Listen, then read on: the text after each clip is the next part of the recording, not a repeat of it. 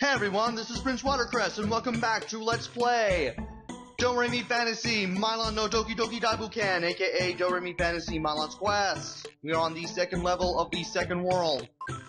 Let's do this already. And you're gonna find out real quickly that, just like the first game, you will be blowing bubbles into walls and breaking into parts that didn't look like you could go through them, but you could. Basically, you'd be breaking walls and finding stuff behind both the tiles and making your way into hidden compartments, which is nice. And there's nothing we can do here. It's basically just like the first game, except you're not finding the most simple things that you'll be needing for the game, which is something I never really liked about the first game, even though I never really played through much of it. I still don't want to play through much of it either.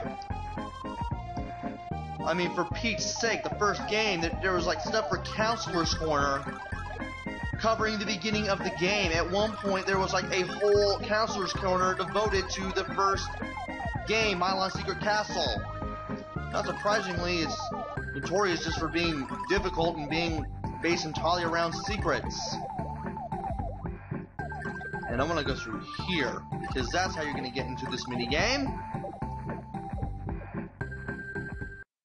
This one's a bit of a toughie. Count the toy birds that fly all the way across the screen. There are distractions. It gets harder as you go on too. Just one. They have to go all the way across the screen. If they almost make it, it doesn't count. And level 2.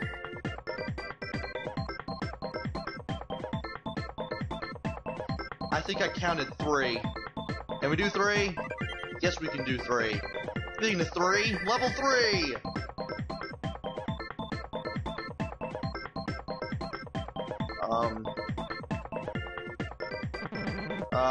7. Okay, those did go across the screen. Like I said, it gets harder as you move on. You just gotta be lucky. If you can make any lucky guesses, good for you. And we're done exploring this little corner of the section, so let's go over here to the right.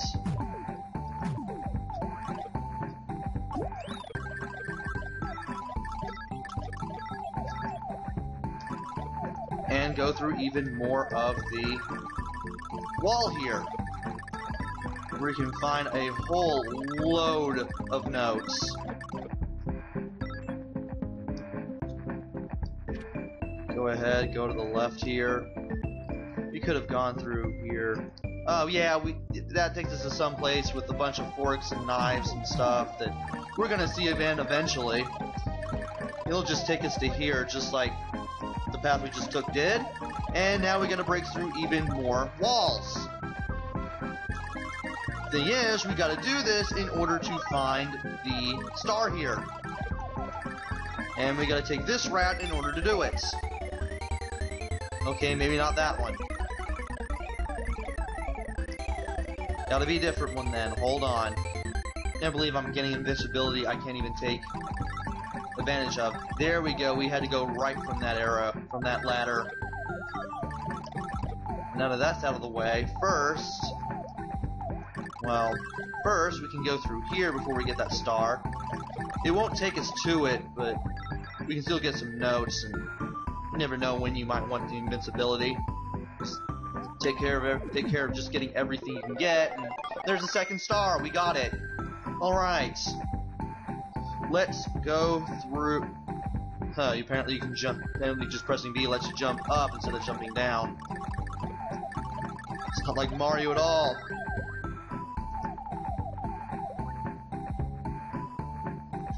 And game. There we go. Apparently we had to drop down before we could do anything over there. And now we are out, which is a good thing. Knives! Told you we'd see him eventually. Nothing to the left, further from there.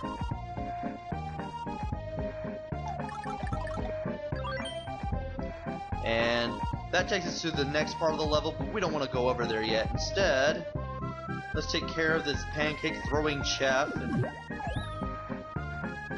find some more power-ups that I don't need, but maybe you will. Take care of this guy again, and we can go ahead and take care of the blocks. Yeah, you don't want to take care of those blocks first. You actually want to use them to get to that upper right corner where you get the power-ups if you need them. Or if you need the notes, that works too. And now for an obstacle course of interesting proportions. Gotta duck under the forks here, duck under the knife, jump over this one. Watch out for that. I'm amazed I got away with doing that. Duck here. And wait for those to get open, and finally, yes, finally we can get over there. Climb up the ladder to avoid that knife and just get over here. And if you need both kinds of power-ups for your bubble, well, there you go. Duck under this, and just break through those blocks and just run straight to the right. Don't even let that knife hit you on the way over there. And we are done with the second level. Now it's time for number 3.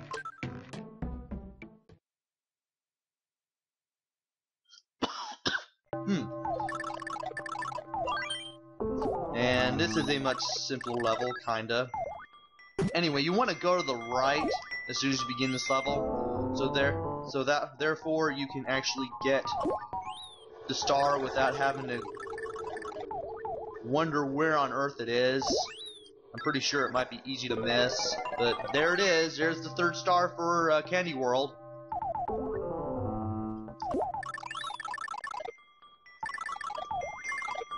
And I'm gonna go to the left a little more. Get some invincibility I can't really make any use out of. Go to the left even further. And if you need them, the fluffy shoes are here. Nevertheless, I'll go ahead and grab them for the notes.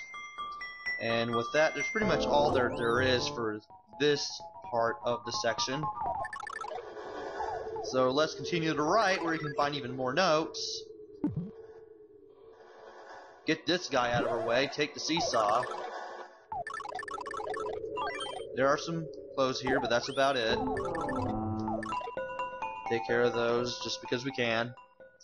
And we can now make it to the next section.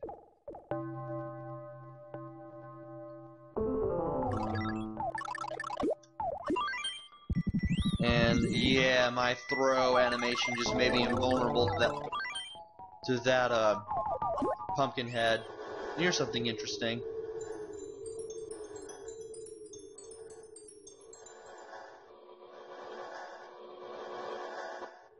Yeah, I thought I might as well just stay silent for that, just so I could show it off. Self-filling wine glasses. Why not? And there is a secret wall here where you can find a double note and another gun upgrade if you need it. Oh, come on. Do some more exploring before we do anything else.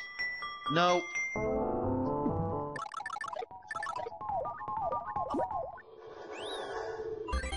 You can get to that mini game over there. You just gotta leap on that candle while its flame is out at the right time, while it's in midair. There's another mini game that we haven't done yet, but I don't feel like going through it because getting to it is a nightmare. Sometimes the candle wants to go where you want it, sometimes it doesn't, so I don't even want to deal with that. And that's it for level 3. It's time to go to level 4. Less action. And it's auto-scrolling.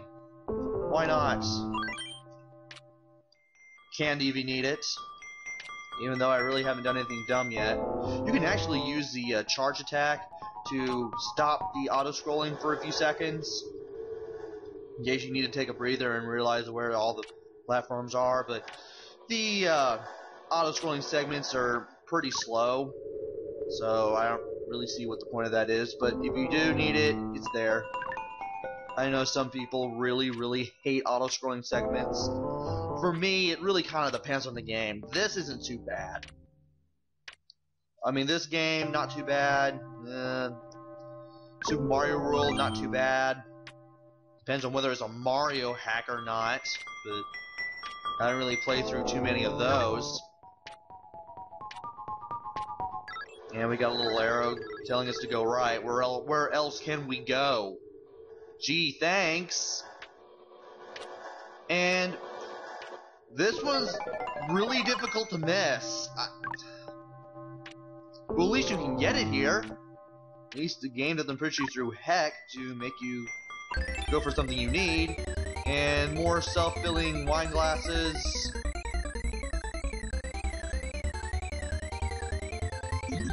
Take care of that guy because we can. At least we use that vulnerability for something. Alright. And we're done. No, we're not done already. That's just the first section.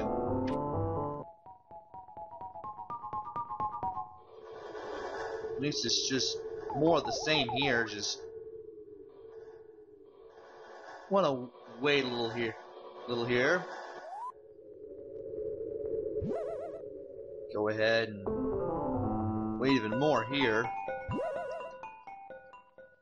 This one's got the little party horns, but at least we can wait it out using the fluffy shoes. It makes it a lot easier. Recommend using the fluffy shoes for these auto-scrolling segments. Makes moving through them a lot easier. Yeah, this is probably the most boring part of the video so far, and this definitely isn't going to be the last auto-scrolling segment that you'll see in the game, I'm sure.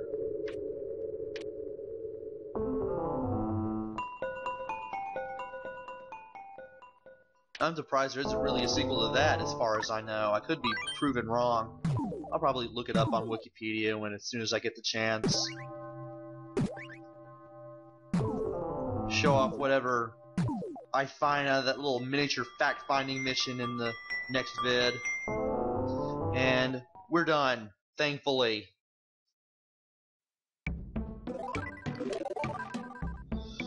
That should be the 1, 2, 3, 4, 5th level there, which we'll take on in the next video. Join me next time where we finish off Candy World and see what lies beyond. So until then, this is PrinceWatercress. Take care, stay safe.